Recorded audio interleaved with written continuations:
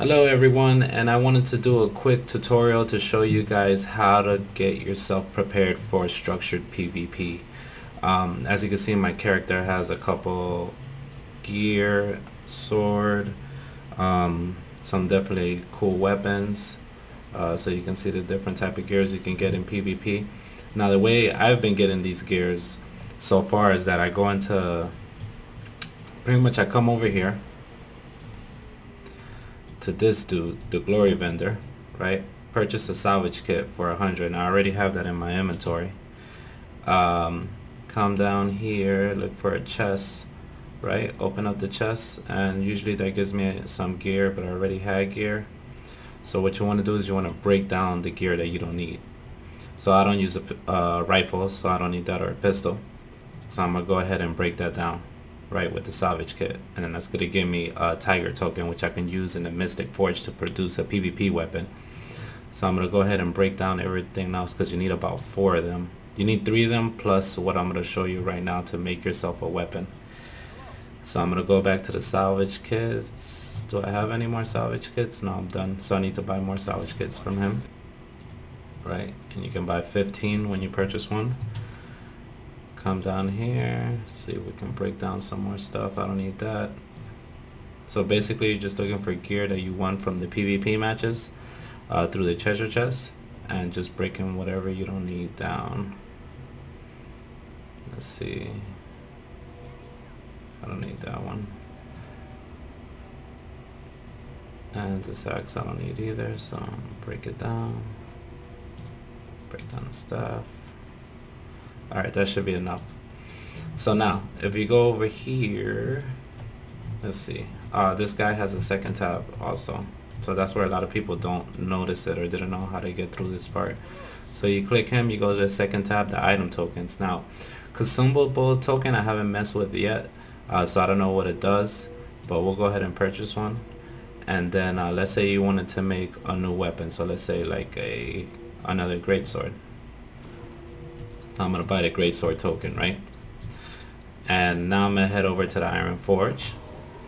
So the Iron Forge, I mean the Mystic Forge, they put into different areas now. It's in gear.The, it's in the Heart of the Mist, so it's in a couple places, not just in Lion's Arch anymore. So go ahead and click here.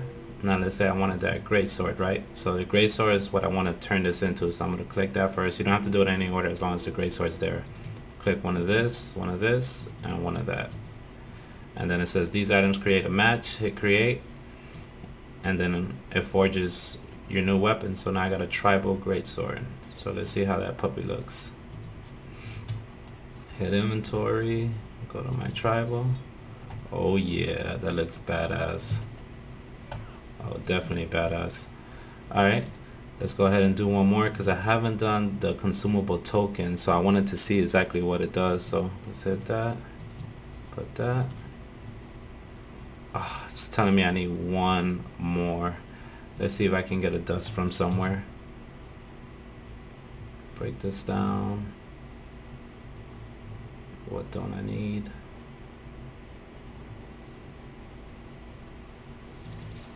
Let's say I don't need that axe. 9, so I need one more arcane dust.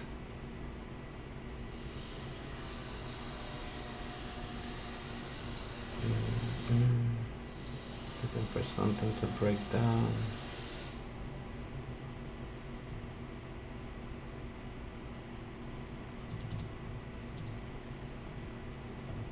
Did I get it? Yes, I got it. Alright, so now go back to the forge, put one of those, put one of those. And let's see what this creates. Glory booster. Alright, I got those before from treasure chest, so that's not all that. And that's pretty much how you create weapons in the Mystic Forge, at least through the PvP section.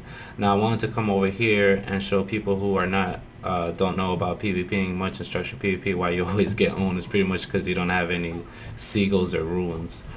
So let me start with this vendor right here. As soon as you log in, you want to come to this vendor, right? And then you want to purchase your amulet, which is your neck piece. And then if you click the second tab, it's a jewel that attaches to the amulet. So that's something you definitely want to do.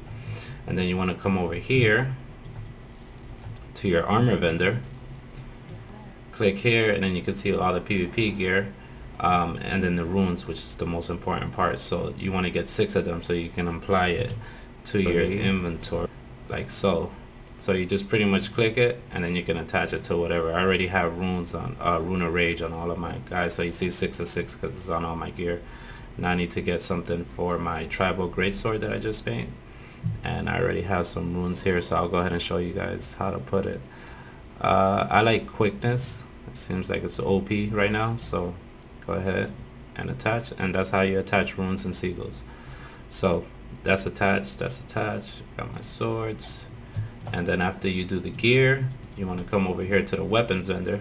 Once you get the weapons vendor, you want to click here, you have your weapons here, click the Sigils, and then pick whatever you want to attach to your weapon. And there's a whole bunch of different types of buffs you can get, from stuns to condition damage to crit plus, to a lot of different things. So it's very, very cool. And that'll pretty much end this introduction to PvP and how to set your character up from the beginning. You got to do this before you get in the game. It's a huge difference to your character, like huge.